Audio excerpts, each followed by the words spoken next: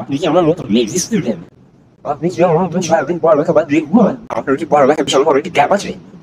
যদি আগের কথাগুলো সত্যি হয়ে থাকে তাহলে you have come to the right video.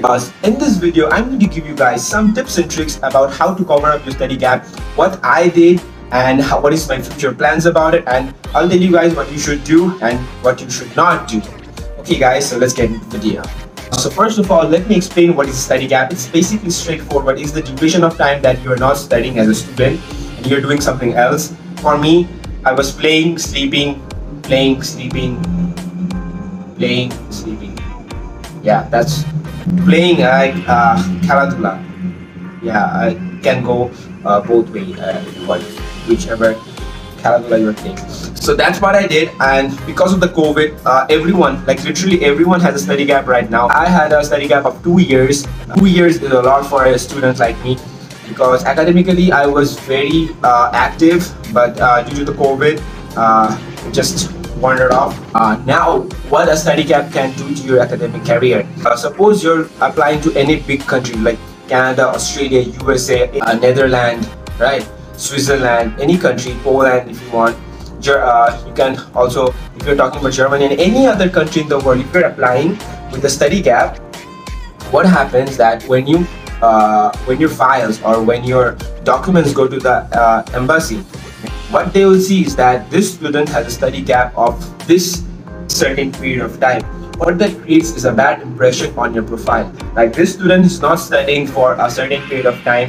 What officer in the embassy will also think that you'll go there not to study, you'll go there to do file and everything like that. So what he does is rejects your visa. That's a bummer for all of us. So what should you guys do? What I have learned that Malaysia is among some of the only countries that don't consider a study gap for students, because it is like a hub for the students that has study gap in their academic career to fill up that gap. That's where Malaysia comes in. And Malaysia doesn't want anything from you. They don't want your bank balance, they don't want any statement, your financial documents, nothing like that. They just want two things. One is your passport and other is your academic documents, that you have studied at least something that you can show to the immigration officer that yes, I am at least this, I have at least this qualification and I can come. Other countries like Canada and USA, any other country like Australia, the immigration officers will ask you that why do you have a study gap, why you're studying this, why you're going there, right? But in Malaysia, nothing will be like that, because the immigration officer knows that you came here to fill out that gap. Okay, so now that we are done explaining the study gap and everything, now I will tell you what should you do to cover up your gap. Go to the university's website and you have to select either a foundation course or a diploma course. And let me tell you why. You did your school, missed your college, you want to go to university, or you did your school, your college, you missed a couple of years, then you want to go to university. So if you missed your college, like me, what I did, I missed my college.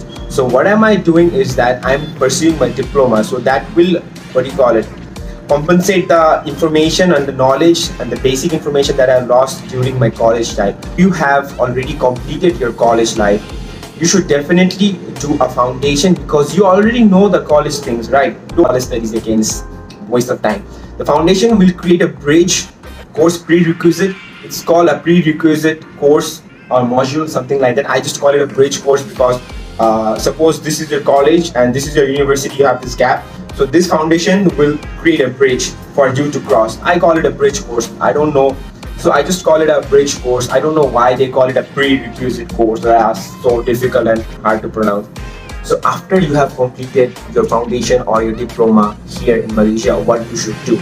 Right, after the completion of your diploma or foundation, now you decide, or your parents decide, that you want to go to a different country.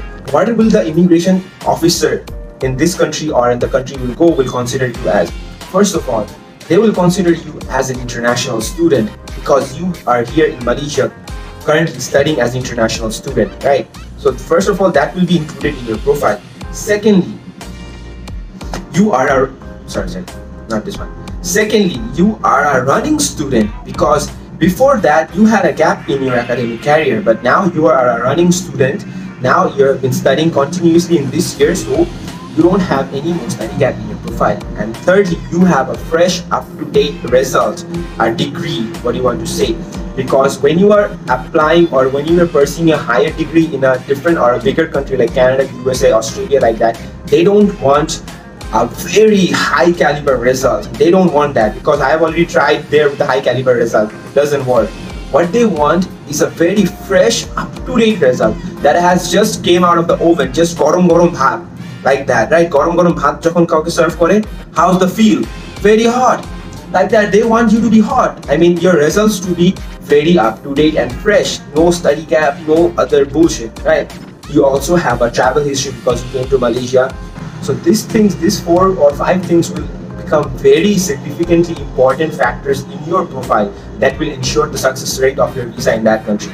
This compare 2 profiles, right? Here is a student, suppose in Bangladesh, that has a study gap of 2 years, has no travel history, is not a running student, and has a school life and has a school equivalent certificate. And here is a student who is a running student, an international student, has a travel history, has a up-to-date results. Now it's up to you. Suppose you're the immigration officer. Who will you choose? This. Obviously this, because if you're smart, you'll definitely choose this guy, because this guy will give more advantages to your country compared to this Shofik that doesn't study, right? This is also a Shofik, but this is a smart Shofik. This is the dumb Shofik. Shofik here doesn't want to study, has no idea what he's doing. This Shofik knows his shit. That's why he got the visa. So this video was just a short and summarized version of what I am doing and what are my future plans, and what you guys should do to fill out your study gap if you have one. Definitely everyone has a study gap right now. So I hope you guys enjoyed this video. Don't forget to like, share and subscribe. More videos and tips and tricks will be coming soon. Till then, I'll see you guys in the next vlog.